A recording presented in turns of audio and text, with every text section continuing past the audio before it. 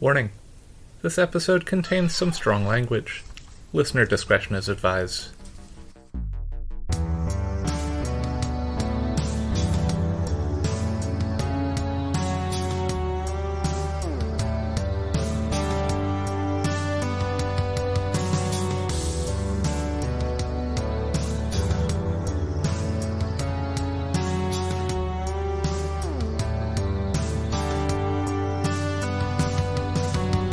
Hello, and welcome to Tales from the Trunk, readings with stories that didn't and did make it. I'm Hillary B. Bisnieks. Listeners, I'm overjoyed to welcome back once again one of my favorite humans to make a podcast with. R.J.Theodore is an author, a podcaster, an ML, crucially, this month. Yeah. And as the I owner said, of a very excited dog. and the owner of a very excited dog.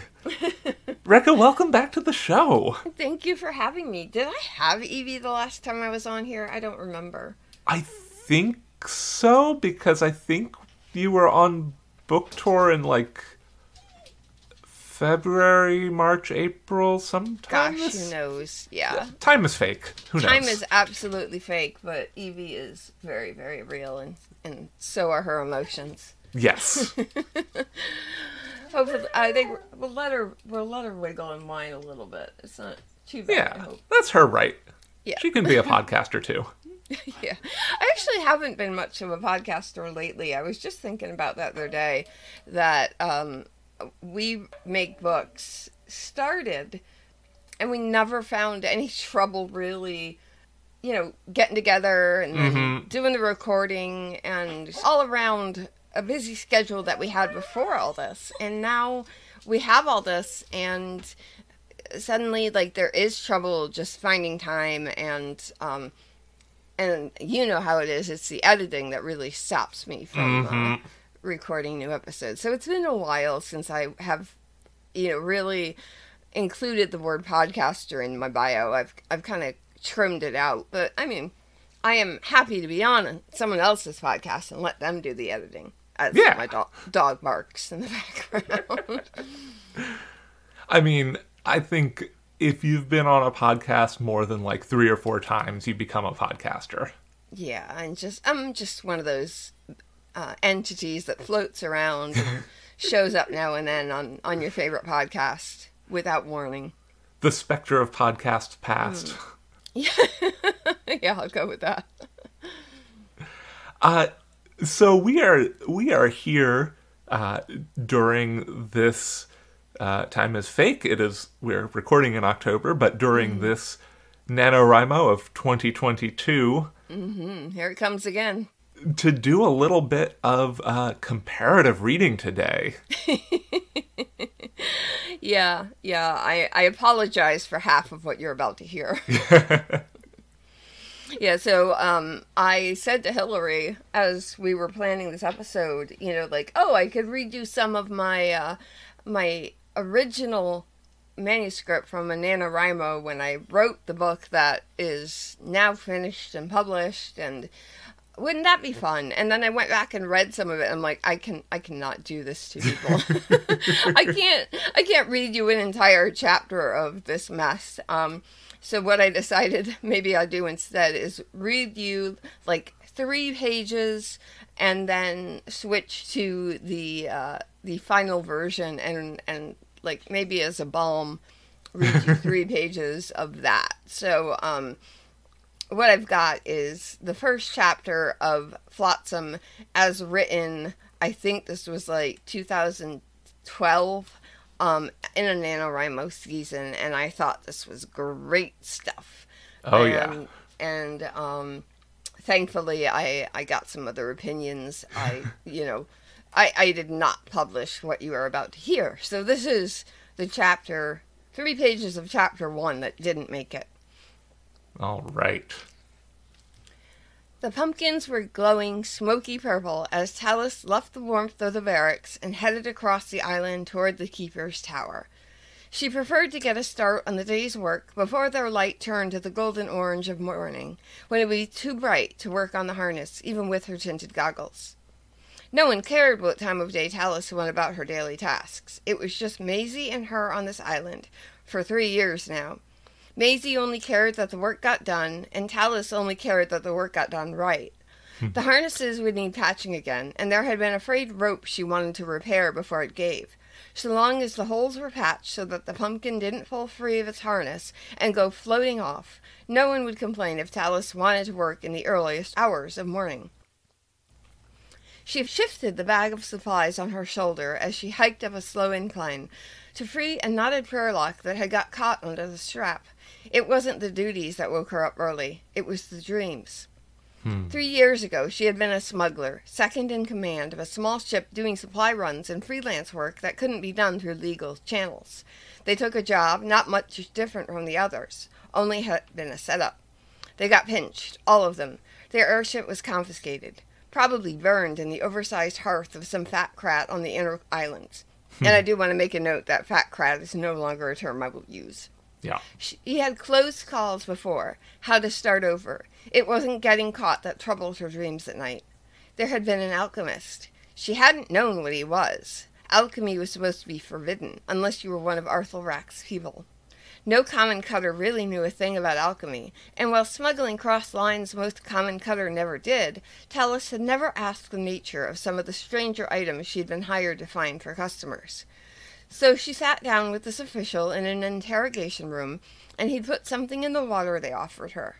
She hadn't tasted anything that day, but she'd been tasting regret ever since. It had made her say things, nothing true. They put her in front of her crew, the alchemist whispered words, and she spoke them aloud. She'd sounded sane and sober, enough to alienate everyone in the world she trusted. Since then, she'd been having strange dreams about the ring they'd pulled up on that salvage, about strange sigils she wasn't supposed to know anything about the murmured whispers of an alchemist, and the green mist that swirled around the nexus at the center of Hole. She always woke sweating, and with an incredible feeling of loss. Her friends, her ship, her old life, sure, but something else, like she'd forgotten something important. It needled at her every morning until she couldn't stay in bed any longer. She'd spend the day working herself ragged so she could just be exhausted enough to sleep a couple hours the next night before the dreams would start again. So I'll give you that. A lot of exposition to start a book. Yep. And not a whole lot except to know that she wakes up early. So we're just going to close that document and hope that we never have to open it again. Even Word is like spinning, like, what do I do with this? And I say, just keep it. Just put it somewhere. Obviously, I was happy to find it yesterday, but now it can kind of go away. Yeah. New Chapter 1. This is the published version of Flotsam. I'll give you about 3 pages, and of course these are ebook pages, so who knows if it's the same length. Talus descended toward the sparkling layer of trash below her feet. Generations of detritus, coated in frost, shifted slowly and caught the light. She hung in open skies, a tiny dark figure on an impossibly thin thread. Her airship, Windsaber, lurked in the shadow of a small island above her like the horror beast that lurked in the garbage below. Around her, the shrapnel of Peridot's tectonic crust puffered the skies, tiny islands not big enough to park a chair on. She might have said the chance to do something reckless like this was half the reason she was in her line of work, but there was no one to bluff except her crew on the other end of the comm, Doug, Tisker, and Sophie, and she owed them more than words. She owed them a job that didn't end up costing more than it paid. She owed them a ship that wasn't in constant want of repairs. She owed them a ship worthy of being called a home. A soft click sounded in the comm of her helmet, and Doug's voice cut through the quiet sounds of her rapid heartbeat and quick breaths. The voice tube transmission made him sound small and far away. "Progressing well, Captain. How much farther do you need?" Talus unclenched her jaw to answer. "I guess I'm just about halfway down. Can't make out any details yet." "Understood. There's plenty of length on the winch." Her first mate's voice was low and even, though his syllables were tight as a guitar string. Doug was worried. The bulky descent suit didn't make it any easier to see the view below her. It was a one-size-fits-all antique, big enough to wear over her clothes. Big enough that Doug, who towered above her and was thick with muscle, could have worn it if he was so worried.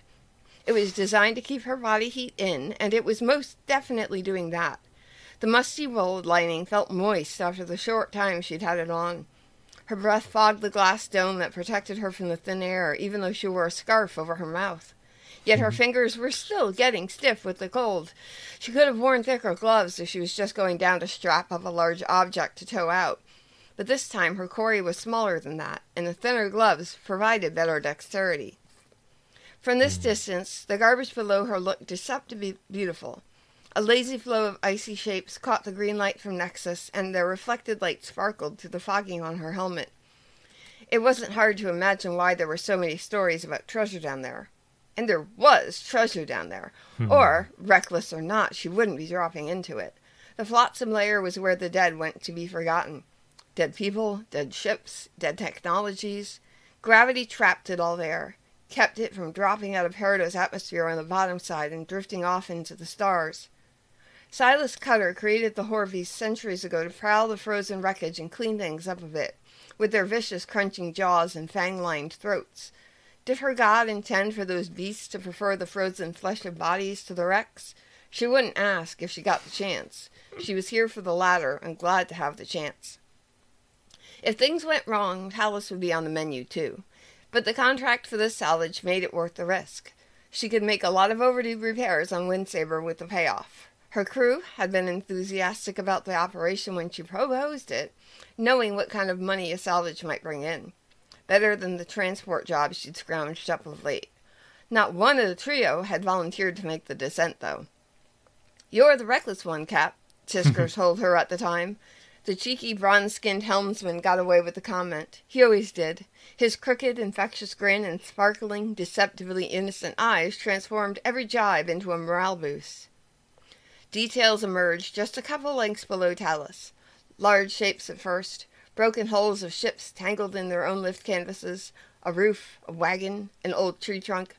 Anything organic or burnable should have been composted or used for fuel, not pitched over island edge. But those hadn't always been the rules. 70-something generations back to the cataclysm that fractured Peridot and the recreation that made it what it was now. 70-something generations of garbage and waste swirled in the gravity trap, and down here, nothing ever decayed. Soon she got close enough to see movement. The Horvies pulling themselves across the wrecks, their undersides a chaos of tentacles. Their bodies flashed gray and silver in an imitation of the Flotsam.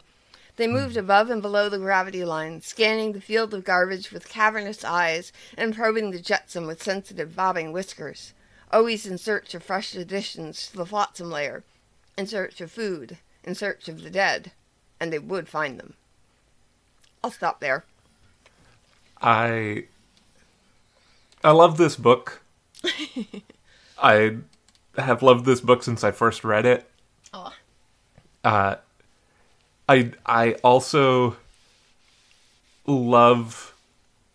So there's this thing that my brain does. Like everybody's brain makes associations.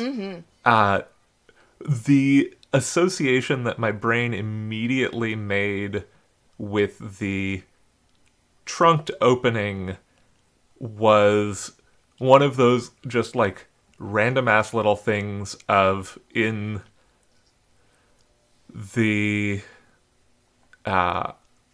second Wii Zelda game, Skyward Sword, there is a little island that you can visit that's got pumpkins on it. And as soon as, like, the word pumpkin appeared, all I could think of was, oh yeah, Link diving down onto this little pumpkin island to run jobs. Oh yeah. And the amazing thing is, of course, I have been working on this story. I think as any of your listeners who are familiar with me know, I've been working on this story since I graduated college in 2003. And I keep running into situations where I am told, oh, this is a lot like X or Y. Mm-hmm. And I've never experienced that story myself. And then I go and check it out and I'm like, oh shit, I copied it without ever, knowing it. And now I have learned that creates comps, and it's a good thing. So, like, you are picturing Link doing some of these things, and that's totally fine. That means that some of the work is done for me, and I can relax a little bit about worrying that I'm not creating the world in enough detail. And I think that was one of the things that I did in that original manuscript was I tried to explain everything down to the last button on someone's shirt, and I was so sure that I needed to provide all that information, when I have since learned that someone will open a book and it doesn't matter what I wrote, they come to it with their own experience, and they are going to instantly transform my world into their world. And if you're an author and you can't deal with that, like, just write your stories and don't publish. If you're gonna put words out into the world, people are going to bring their life to your story, and that is why we do this. That's why we share. Unless it's not, in which case, like I said, don't share it. If you need it to exist only as you imagine it, it can only exist for you. Yeah. I can't help but think of, I think it was maybe it was an xkcd joke. It'll be in the show notes if I can dredge it up. But no, it wasn't an xkcd. Who knows? Somebody talking about Neal Stephenson books and saying, this thing, which is a sword, but cooler. I mean, that is kind of how we all start when we're trying to find the sales pitch for our book. Is we are grabbing at whatever already exists and trying to say it's that, but this. And I mean, that is the way we experience books. It's all words on the page. Some people may know I originally tried, like I said, from graduation, I was an art student. And I tried to make this a comic book, but I was putting so much effort into the pages. I looked at this and I said, I'm never going to finish this. And I was killing my back working on it, because I worked on one of those lap desks and bed. And I would sit on my bed with a movie playing on the TV, and I would work on this thing, and my posture was dying. Like, it was just curling around myself. I was a knot in a tree trunk. And so I would only be able to do, I think it took me 2 weeks per page. Oof. And that is before I even, like, applied the text and dialogue and, scanned the thing and got it in the computer. I was never going to finish that story. Yeah. And I got to a point where, as I realized this, I also realized I wanted to go back and change things. So, I did try to start over and do it faster without all that detail, and then I just wasn't happy with it. I wanted to create a world where it was alive. I didn't want to create something quick and easy and passing. And so at some point, I realized I had been afraid of writing it because I worked in marketing after I graduated, and I was convinced that the quote was, people don't read and they don't listen. And that is kind of a quote of the marketing world, and I applied it to story and fiction. And that is not what that applies to. Yeah. So eventually I realized, okay, I was at work one day, and I was reading on my lunch break on my Kindle, and it was torturing me to go back to work at my computer because I just wanted to keep reading. And I said, wait a minute, I'm addicted to reading. Kindles are selling really big right now. I'm reading The Hunger Games. There's also, the unfortunate now, but at the time, didn't know this, the Harry Potter series. And people are going up the wall for books. why do I think no one's reading? Yeah. Because a marketing guy told me that? There's plenty of other things he told me that, like, made me not value him as a human, so I don't know why I listened to him on this point.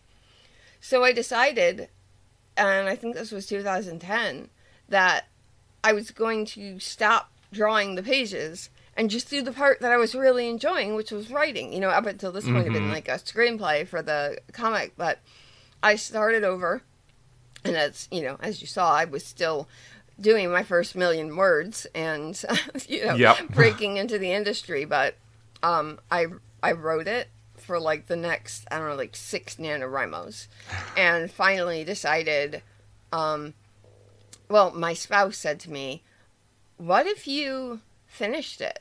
Because every NaNoWriMo I went back in and I worked on it again, and I kind of started from the beginning and I changed some things, and then he said, what if you finish it? You know? And so I decided to hire a story editor. And, you know, suddenly I was in the process of publishing this thing. And I haven't looked back since. And now it is a trilogy that is about to be finished for the first time. Actually finished. This December, book 3 comes out. It's amazing. And we'll talk about that a little bit more later, but the first time you came on this show, you were reading a trunked section of book 3. Book 3 is done. I have done nothing. Like, it's actually done. It's the strangest feeling that I am done with this entire series. Like, it's behind me. The only thing I have to do right now is like the graphic design, the getting the pages ready, the final print things. You know, I'm self-employed, so I am creating all the cover art. You know, working with companies to promote it and all this. So it's a very strange feeling to be done. Like, this series is done. The you did it. You know. Yeah, I did it, and it's strange because, as I said, I started off with this series, and I kept rewriting it every year, and never saw an end to it. And then suddenly, I was inspired to just finish it, and it's been through a lot. Like, it was originally made deal with a small press, and at the time that I joined them, I had written Flotsam and I had written Salvage, and those 2 books got edited as the publisher talked me into making it a trilogy, because way back when I had been listening to self-published podcasts and all this stuff, and I was planning a series that was just going to go on forever. And so I was imagining at least 15 books in this series. And then I sold it to a small press, and they said, how about a trilogy? And I said, oh, okay. Now, I'd already written books 1 and 2, and I had a trilogy now to finish up collecting all the coins and the magical items that were in the story, and the spirits that were, making edges to the story. And now I was going to do it in 3 books. But I'd already written 2 of them with a large, wide opening with, maybe a dozen more books to go. And somehow I had to resolve all of that in one ending 3rd book. And I wrote it that way. When I wrote the 3rd book, I still expected to be published by that publisher. So I figured out how to resolve all of that mess in 1 book, and did it because the publisher was basically making me do so. And then I was so proud of how I figured this out that as the publisher went out of business at the beginning of 2020, I was like, I could rewrite these. I could spell these out the way I had originally planned in, a dozen books or so. And then I said, you know what? No, I did it. You did that thing. I did that thing, and I can be done with this trilogy and move on with my life and write other stories and start other series or write other, one-offs. And it's amazing now that, the next project in my book is not Flotsam anymore. It's not, anything in Peridot. It is a totally different one-off standalone novel. And it's just so strange to be moving on from that series after so much of my life has been spent on these books. And I mean, that is not the way you want anybody to have to go through their book life and their career, but it's what I did, and I made it, and I am moving on with my writing. It's amazing that I'm gonna have all these books published and on my shelf and move on. I mean, never thought that day was gonna happen. I mean, I did at once when I signed a contract with a publisher, but then they went away, and I was like, what happens now? Yeah. Luckily, they made sure that everybody was able to get their rights back to their books, that it wasn't caught up in a contract somewhere that they had with somebody else. And we all got our books back, and we can all publish them. Now, it does mean that, it had to self-publish because there's not really a publisher out there that wants to publish your book the second time. Right. But, I'm doing pretty well. I have sold a lot of copies of Flotsam and starting to get some, movement where people have finally read it and are picking up salvage. And, some pre-orders now in cast-off. So, it's amazing. I don't know how I got here, but here I am. It's so great. Yeah, it is a different life. And meanwhile, I've sold a whole bunch of short stories and gotten published in magazines. And what a different person I am from the person who started that copy of Flotsam that I started to read to you earlier. Yeah. I just want to point out, and this will be in the show notes for listeners who want to know some of the background of how you got there with book 3 suddenly, that you do have a really great episode that is in the We Make Books feed talking with Jennifer Mace about murderboarding. Yes. And thank goodness for that method. Oh my goodness. How to figure out how to do a book 3.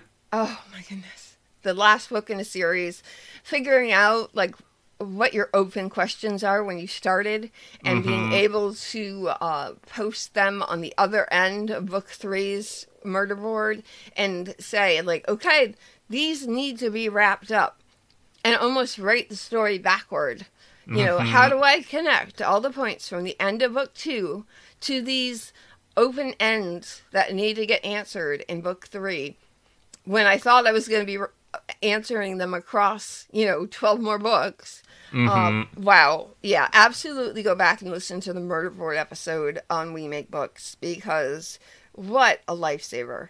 I don't know how this book would have turned out if I had not gotten that advice from Macy. Amazing advice. Amazing. There's also, and this is not fully related except by way of We Make Books, and I really love Premee's work. There's a really great episode with Premee Muhammad talking about writing book 3 of a duology. Yeah.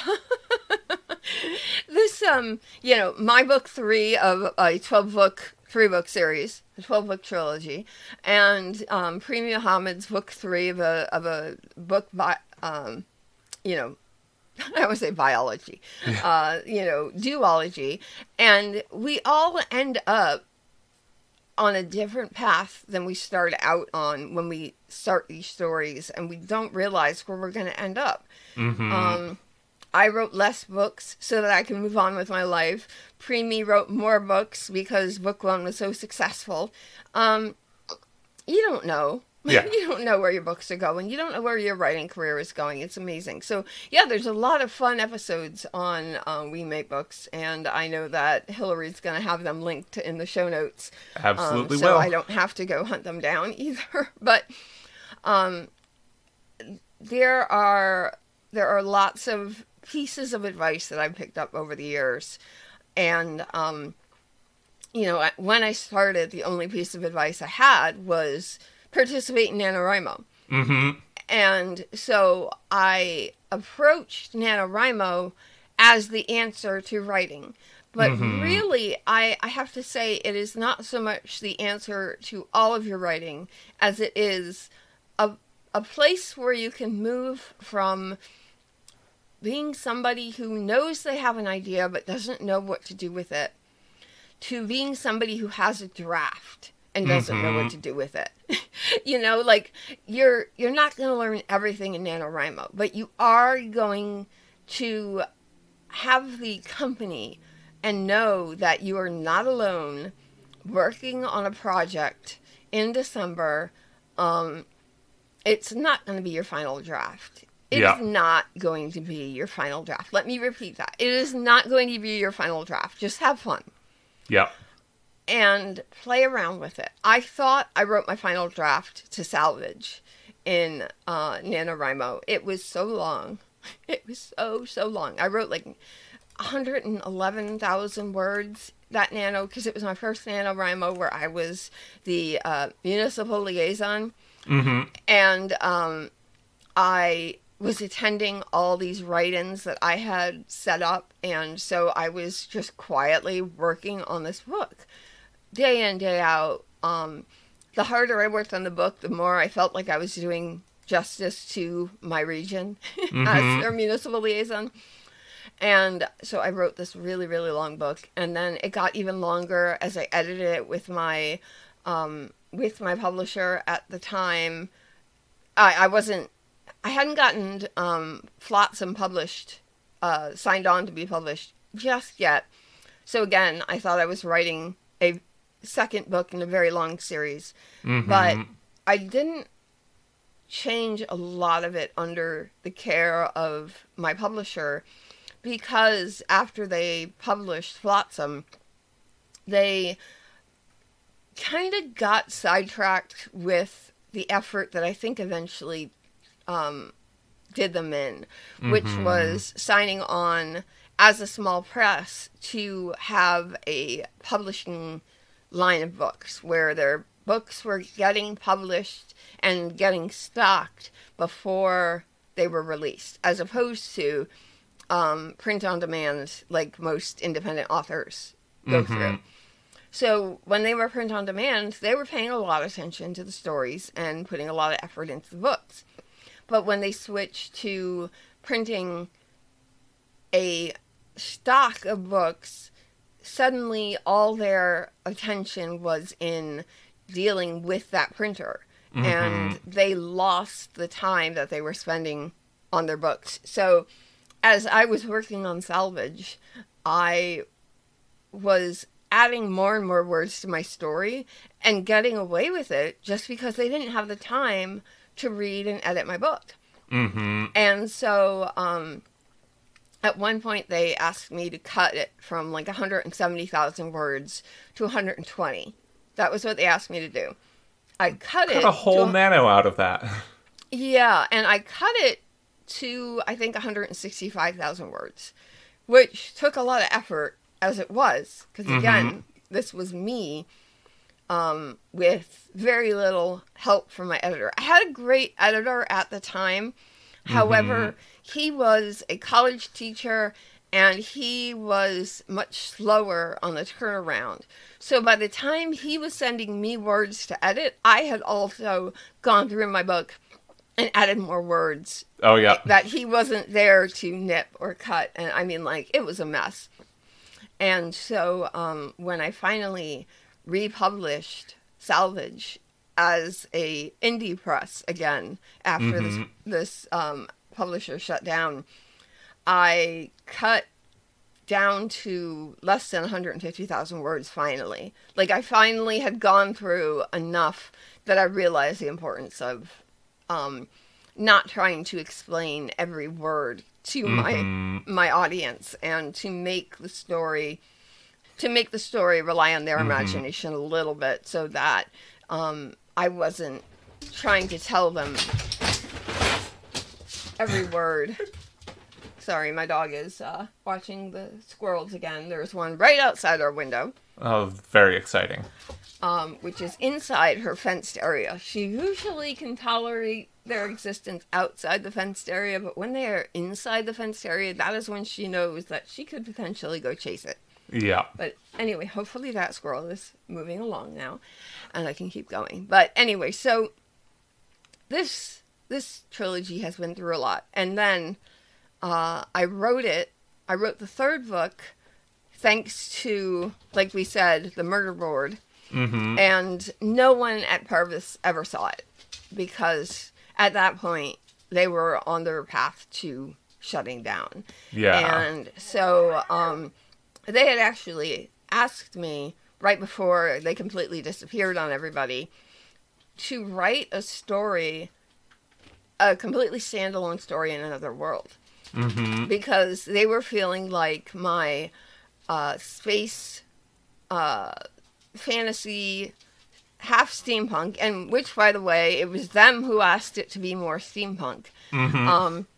They saw that they were having trouble getting all the readers that they thought they were going to get, so they wanted me to write something that was a little more normal science fiction, so that we could find readers in a standard category, and that then they could get them addicted to my writing, and then sell my trilogy in the future after we focused on this story. So now I've written another story, and I've finished my trilogy, and no one in Parvis is reading any of these. And then like 6 months later, they were pretty much, gone. Yeah. So that was a heck of an experience, and I don't know if I would have as much written and finished and ready to publish if it wasn't for all of that. So it's not like I really have a resentment of the Parvis experience. I'm still, I'm still friends with one of the editors there. She's my co-host on our podcast, even though we haven't recorded in a while. It's not because we're not friends. It's just because our lives have changed a lot. And recording a regular podcast is a lot of work. Yeah, and editing it and putting it out. It's just, it's something that we've put on the back burner for now. And it might come back, might not. Who knows? But right now, we're not doing it. But again, it's not because I totally resent Parvis or anything like that. In fact, I have an episode, an interview with Colin Coyle, who was the head of Parvis, that literally is just waiting for me to edit it and put it up, but I haven't yet. Yeah. So, there's lots of friendliness that still goes, between me and that publisher. Now, there are obviously authors who didn't have that relationship and do resent that their stories didn't get finished as a result of Parvis shutting down. And I definitely respect their upset and sad about it.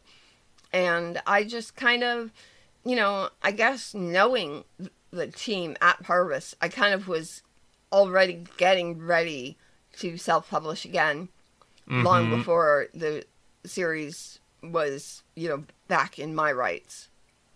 So yeah, to bring this all back to NaNoWriMo, just write the thing, because who knows what's going to happen between writing the first draft and getting it out in the world. The first draft you write as you sit down to participate in NaNoWriMo is just to have fun with it, to explore your idea, to enjoy meeting your characters and figuring out how they relate to your world and how you relate to them. Yeah. you may think you're writing a romance, and it turns out you're writing a, explorer adventure. Who knows? Just have fun. If you have an idea, start there. It might last you 1,500 words, and then the rest of it is half journaling, half poetry, half short story. And then at the end of the month, when you've taken a break, you realize, oh yeah, I also know what I want to do with that first story again. And then you write some more words, and your words add up to 50,000 by the end of the month, but you got more work to do. So don't set out like you're going to finish a story and publish it November 15th, Yeah. Like, relax and let it come to you as it's going to come to you. Treat this more like a exploration and a fun adventure, and treat it less like you're going to write a book and it's going to be ready to go out in the world. I mean, if you're somebody who does that regularly throughout the rest of the year, NaNoWriMo just happens to be a starting date and an ending date that maybe you have to work around. I mean, that's how I have felt for the last few years. It's like NaNoWriMo comes in November and I'm busy doing something else. So, like, I try to fit it to NaNoWriMo, but usually it doesn't work out, and I just kind of, like, let go of the feeling. Yeah. But if you are ready to start something on day 1 and it's all new and you're going to write it until day 30 and you're all done, that's awesome. But don't be hard on yourself. Like, learn something from the process, and don't hold yourself accountable like you're Stephen King and you're going to just send it to print when you're done with it and there's not more work to do. Yeah. Especially if you're not Stephen King, because the rest of us have to struggle to work as hard as we can to make the best book we can, because someone out there is going to hold us responsible for every grammar choice. Whereas, there are people out there who can write whatever, hit it to their editor and never look at it again. But everybody's experience is going to be different. And just enjoy. You got other people working with you at the same time, and that's a great feeling that you're working with a group. It can be your local group, it can be everyone online, it can be the folks on Twitter, it can be the folks on Discord. I mean, just find your team, enjoy their company, enjoy the process of writing something. And I definitely think, at the very least, it's going to teach you, how you work on the process. And it's not about doing it the same way someone else. It's about figuring out how you enjoy writing, because that's ultimately what you've got to do.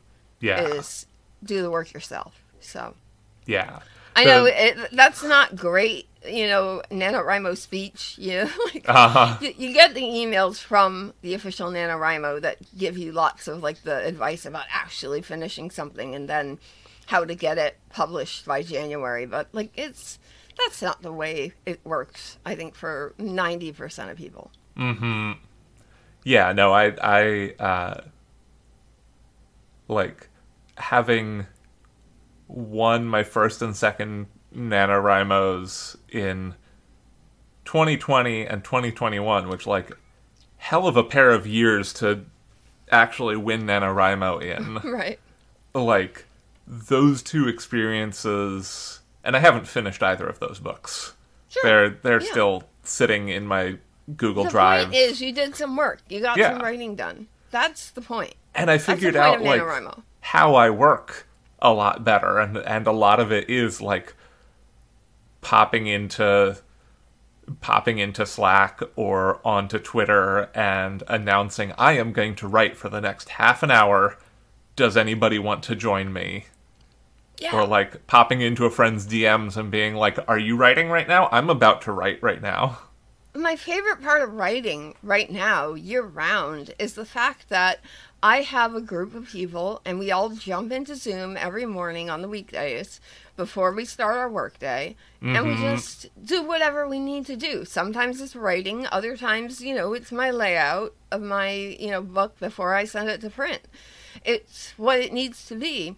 But you have company, and you're not alone doing it. And I think that's really where NaNoWriMo is a good cause. Like, that's why I donate to their charities. That's why I have 100 NaNoWriMo t-shirts. It's not because NaNoWriMo has resulted in me creating a book every year that can go right to print. It's because it's a journey that I don't take alone. And that's really what matters. Yeah. One of the longest running themes of this show is like the best way for most people to write is to write in community, is to have... Yeah, and it's so hard because you have to do it by yourself because you're focused on your words. Yeah. But do it with people around you. Like, I have noticed, and I really miss, that my immune system is not what it used to be, and so I can't go and meet with people in person and write with them anymore. But when I could, my goodness, how focused you got, and how much effort just happened without you thinking about it because everybody's doing the same thing. Yeah. It was amazing. It was magical, and that's what NaNoWriMo is. It's the magic of knowing you're not alone and finding some way to tune into other people doing it so that you sort of are all supporting each other in the process. Yeah. I even before the whole COVID-19 thing happened, I didn't pretty regularly go out to, write with other people, but, some of my best writing memories from the before times are, I just one time went to a bar and wrote with Sarah Gailey back before most people had heard of Sarah Gailey. And I didn't turn out anything that was any good. I didn't turn out anything that I used, but I was writing in community, and that's the most important part of it. You don't have to publish your NaNoWriMo book to get something out of NaNoWriMo. Right. Yeah. I think getting community out of NaNoWriMo is the biggest reward entirely. Absolutely. Yeah. So this being for people who may be taking an hour out of their writing schedule to listen to this on release day, you are now almost 2/3 of the way through your book. Rekka, do you have any specific words of encouragement for that 2/3 mark? Oh, goodness. That's usually where it gets really hard. That is the moment in writing where suddenly you feel like you don't know what you're doing. You feel like the plan you made is all wrong. That's where everyone's, working with their head down, and so it's a little bit quieter. Or, as I've noticed in my region as the leader of my NaNoWriMo region, a lot of people have quit. So it's a tough period, and the only thing I can say is that you're gonna come back and you're gonna finish this, so just keep at it, and you will get to edit it later. If you quit now, you never find the happiness of finishing the project. There is, if you haven't finished something before, the feeling of walking away from it and being done is really weird. I can't even, like, for some people it feels good. I find it really weird. It's so I walk bizarre. away and, like, my purpose for existence is now over. And that sounds like a bad thing, but you sit down and, like, TV is on. And you just kind of sit there and you have this weird sensation of having done this thing. And if you stop at the 2/3 point, you never get to feel this weirdness and being done and everybody around you wanting to celebrate with you and you still not being sure how you really feel about it. But it is an amazing time and it is a huge accomplishment. And even if you decide, I don't like this process, you've done it once. And now you know what it's like. And you can take, I think NaNoWriMo encourages everybody to take December off. And when they do things to edit your book and all that kind of stuff, they start in January. So you have December off. And it's, for many, people and their beliefs, it's a time of holiday and family and miracles and all this kind of stuff. And you have, done a miracle. So many people in the world start writing a book and never finish.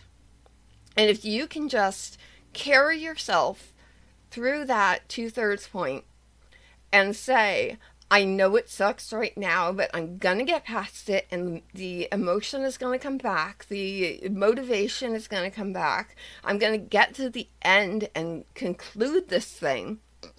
And then I'm going to have a story that I can edit and finish and publish if I want, or do whatever I want with. And no one else, it seems, is going to have that, except for this very small crowd of people. And you are going to be among the elite story concluders. And so I really don't want you to give up. Hell even yeah. if it's difficult. Now is the time when you can prove to yourself that you've got it in you to finish. So, whatever you have to promise you're going to buy yourself, whatever you promise you're going to do, go somewhere, adopt a puppy or a cat or a axolotl in, December when this is all done, promise yourself whatever you need to. Make a fresh pot of coffee or tea and get back to it and keep at it and just get to the end. And you'll have done it and you'll know whether you ever want to do it again. But I promise you the 2/3 part sucks no matter how many times you do this. Every time you get to the 2/3 and you're like, I don't like this. Factual. It's a terrible book. I'm a terrible writer. I could be curled up watching TV right now. You could be. You might be a bad writer. The story might suck. But if you don't finish, you're never going to know whether the story actually sucks. Because I guarantee you, at 2/3, everyone thinks their story sucks. So just keep at it. And I'll be there for the high five you need at the end. You just come find me. Hell yeah. Hell yeah. Hell yeah. Not to put you on the spot in a way that I don't normally put my guests on the spot, but do you have a dare or prompt that you can offer off the top of your head for folks who are at that 2/3 point, are feeling stuck and just need something to get them in motion again? You know what's funny is I normally am tuned in to somebody on, Twitter who gives you these little prompts every day. And I hate these prompts because it never has anything to do with my story. But you make a good point that it's not that the prompt is going to belong in your story, but it's that it gives you something to think about. And, if you need to stop thinking about what you actually are writing right now, a little weird prompt, that doesn't fit in your world at all is fine. And it might actually be the thing that gets you past that 2/3 point And you can delete it later. It doesn't have to stay in your story. Or you can do it as a side story. And then when you're done with your, novel, you've got this side story that you can sell to a magazine. And then you're tying into an existing series. And suddenly, people are coming to read your book that you read. Or that you wrote on your NaNoWriMo adventure. So, maybe this isn't the worst idea. My problem is generally that all these prompts that I hear have to do with like earthly things, and my stories almost never take place on Earth. In fact, I'm trying to think. Okay, there's like 2 short stories I've written that take place on Earth, and all the rest are somewhere else. So, having one of these side stories is something I kind of object to, personally. But maybe it'll help somebody. And like I said, it's not important what you're writing right now. It's that you get to the end of the book. So whatever you need, if you need a side story. Okay, here is a side story example. Forget your plot. Forget that you are writing about the end of a world or a monster, or that you are, writing a world that's coming to war, or, stakes are really high. Just write about a day where your character gets a damn break. Ooh. Whatever it takes. They spend the day at a coffee shop with a friend. They get to take a nap. They're just like on a flight to one place to the other, and there's nothing to do until they get there except like curl up with a blanket and be comfortable. Whatever your character needs in terms of a break right now, that you can give them a little bit of peace and quiet, and in a way you can enjoy the peace and quiet with them, try that. And then see if you can get back to the main story after they've had this break. Now, I know when I take a break, suddenly I come up with an idea that I wasn't able to come up with an answer for. So maybe your character at the end of this break is like, oh shit, the thing I've been missing is this. And then maybe you, as you take a break from your main plot line, go, oh shit, you're right. That's the thing we needed to do.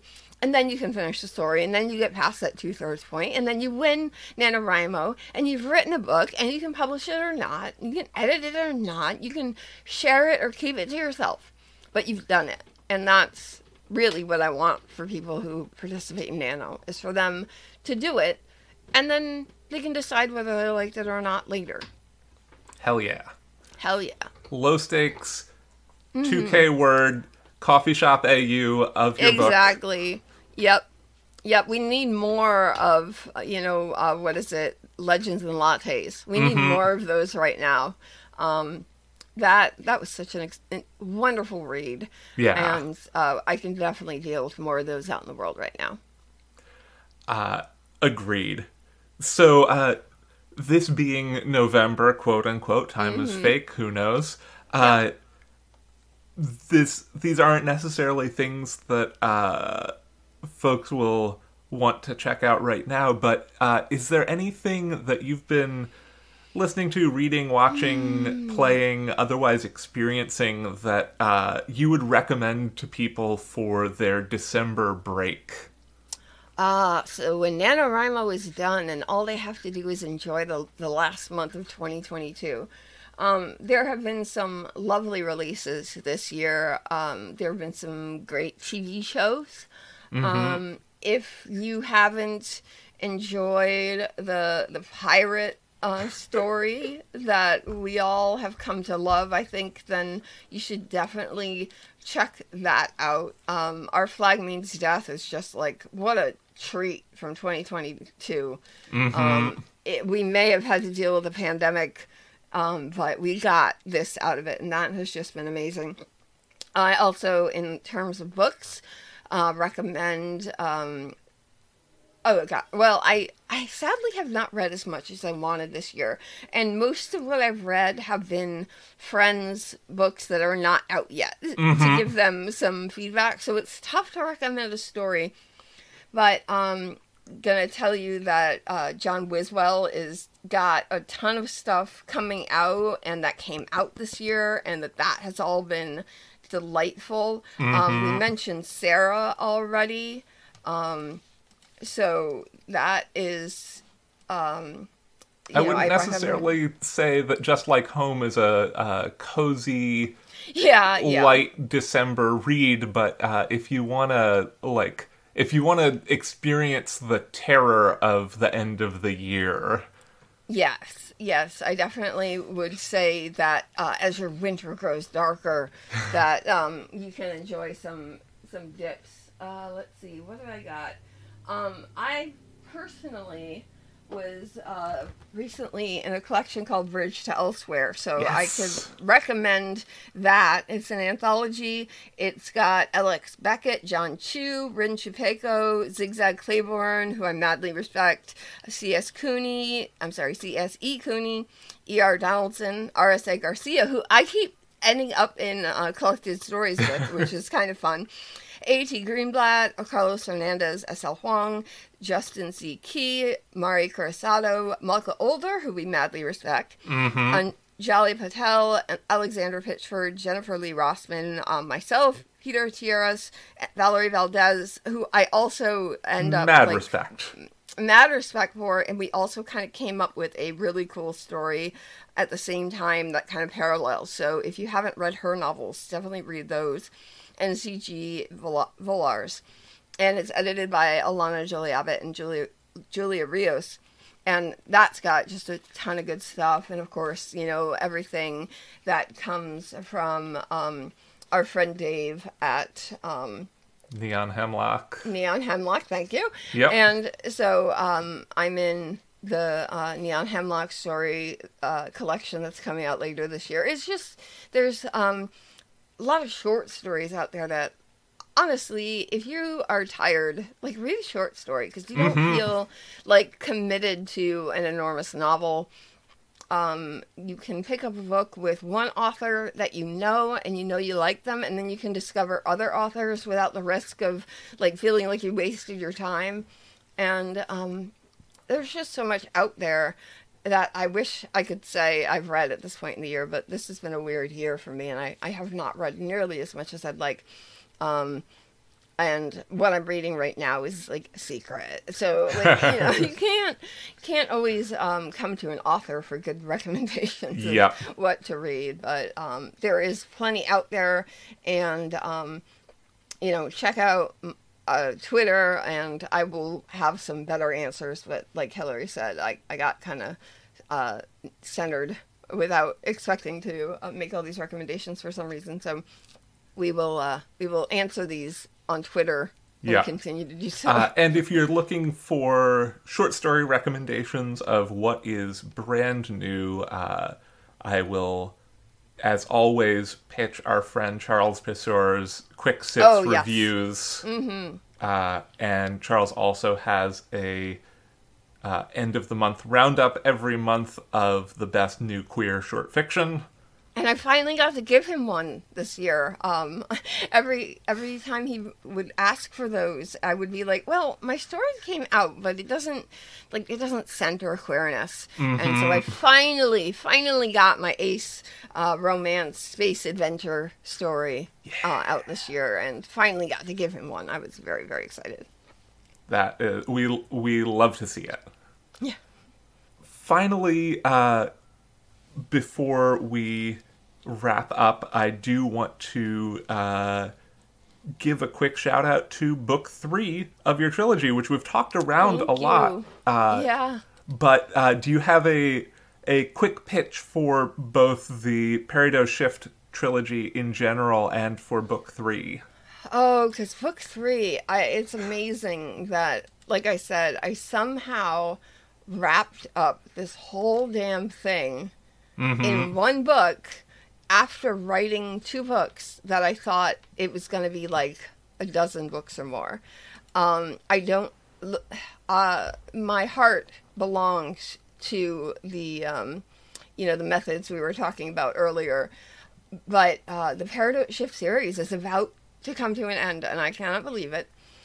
So overall, I would say, introduce my books by saying that on a planet cracked open by ancient magic, it was destroyed 700 years before my story even takes place. Mm-hmm. That's where we're starting. We love the world building. Outlaws and pirates are the only ones with what it takes to save Peridot from its next apocalyptic threat. That's my pitch for the whole series. And my pitch for Cast Off, Book 3, is that Peridot is on the edge of annihilation. And with the very survival of the planet at stake, the crew of Fortune Storm, because we're now no longer on the original ship, the crew of Fortune Storm sets upon a quest to reclaim pieces of the planet's trapped soul before they can be seized by those who would sacrifice everything and everyone in their race for power over everything. Also, if you like The Worst Man, this is the book for you. So, I mean, you get a lot of books where everyone falls in love with the main character, and, you know, I'm thinking of someone with a particular set of biceps right this moment. And I don't necessarily have that character. I think people love my younger part of the crew under Talus. They love, you know, Tisker and... you know, my kids in my story. But what they really love is to hate my not even my main villain. He's just this guy that freaking gets in the way every freaking time. Hancock is just out there causing problems, and we love to hate him. We absolutely love to hate him, and that's what we live for. And so I knew that my conclusion needed to pay off this hate for Hancock. And I just have to say, I am so happy with the way it ends that I really hope that my readers who have put up with him for book 1 and 2 enjoy that he is going to spend the entire book getting shat upon, even as he continues to succeed in some of his tasks and make an effort to play out things the way he wants them to play out. He's Hancock. He deserves nothing but the worst, and he is going to get it. So I really cannot wait to hear some people enjoy how this trilogy ends just for him. And then in my further books, I will focus on creating main characters that my readers can fall in love with loving. But for now, they have fallen in love with hating Hancock, and he deserves it. Let's just put it that way. He's truly the worst. He is absolutely the worst. And listeners, if you want a preview of that book, check out Rekka's first appearance on Tales from the Trunk, where... that book was in the trunk. It was in the trunk at the time because my publisher, where were they? I didn't know. Yeah. But shouts now to Robot Dinosaur Press and the whole of the Chipped Cup Collective. Yes, it's fantastic. It's everything that you love about being with a small press and none of being trapped and relying on them to move forward with your process. And... just a quick mention of some of the other members of the collective. We've got names and faces that you know and love, including Merkfen Wolfmore. We've got Sarah Locke. We've... who else have we got? We've got Andy. Yes, we got Andy's doing a lot of stuff. Nove Callum, that's who I really wanted to say. Star has been creating some amazing artwork and creating some great stories and doing some of the like the short pieces under Amazon's new program where you're like releasing a chapter at a time, and I forget what the program is called, but Star has been really taking advantage of that and doing a great job with it, and then putting together the stories and releasing them as full books later. But, you know, we said Merck Fenwolfmore, and let's see, Nia Quinn. We've got Carly St. George. We have a lot of like great names.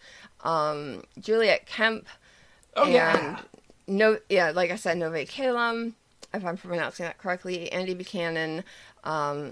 There's so much coming out under like a publishing house that we just started really last year. And it's amazing what we've been able to produce. We've got some that are, multiple author publications, short story collections. We've got some that are single author short story collections. And of course, that's where my stories that I've released already have been re-released. And there's just a lot there that you can find. And whatever you like, there's probably a story there for you to check out. So definitely go to robotdinosaurpress.com and check out the stories there and all of our authors. It's been amazing. And I had some worries getting into it because of all the lessons I'd learned under Parvis, but it has been everything I loved about being associated with a small press, and nothing that hurt me the first time through. It's been great. It really has. Yeah. Shouts to the whole Robot Dino Press crew. Absolutely. And I look forward to more, and there's always more coming out. Yeah. Finally, and I know we've talked around it a little bit already, but Rekka, where can our listeners find you? I am easily found at R.J.Theodore.com. I've got pages there that'll direct you toward anything about me that you might be interested in, whether it's books, podcasts, short stories, long stories, my podcast appearances, my interviews online. It's all there to be found. And of course, Twitter and Instagram. Instagram is really where I have more fun. I go on Twitter, but I try not to stay because it hurts my soul to be there. I'm also on Facebook, same thing. I don't enjoy it. I'll post something occasionally for the people who only exist on Facebook, but then I run away again. So if you're looking to interact with me, Instagram is probably the place to do it. And you can also find photos of Evie. And of course, I have a Patreon where I really, get real with my true and dedicated readers. So that's there too. Fantastic. RJTheodore.com. Yep. Best, and for folks who just want to jump straight onto Instagram or Twitter, at BittyBittyZap. Yes, that's where I am on any social media. You'll either find me as BittyBittyZap or searching R.J. Theodore. Of course, there's like Theodores and RJs all over the world, so if you don't type it in right, or even if you do type it in right, sometimes it's still hard to find me. So BittyBittyZap, just do that. And if I'm not at BittyBittyZap, then I probably don't like being there anyway. Well, Rekka, it's been an absolute delight having you on the show once again. Thank you so much for coming on. Thank you for offering a lot of really excellent words of wisdom for this. Words of wisdom, the don't worry NaNoWriMo about system. it. Just don't worry about it. That's my word of wisdom. Just do what you like doing, but try it out. If you haven't finished something yet, make this year the year you finish it, and then you'll have finished something, and you can move on, or you can do it again next year. Yeah, you can hate it, you can love it, you can hate and love it at the same time, which is frequently my experience. Do it. Yeah, for sure. So definitely, if you haven't finished a story before, try to make this year the one you do, and see how it feels. I mean, just find out. Do it for the first time. Yeah, we believe in you. We do. We definitely do. It is possible. Just make it short. Don't worry about it. Doesn't have to be 50,000 words. I'm not going to tell. No. Well, our lips are sealed. But we believe in you. And our lips are open to tell you that. Yes. Again, thank you so much. It's been such a pleasure. Always happy to be here. Absolutely. Listeners, stick around next month when we may or may not have a book tour. Who knows? I haven't decided yet. But when we will be talking with an author who took their book from NaNoWriMo to published, best-selling, amazing work, author of The Unbroken, C.L. Clarke, will be joining us.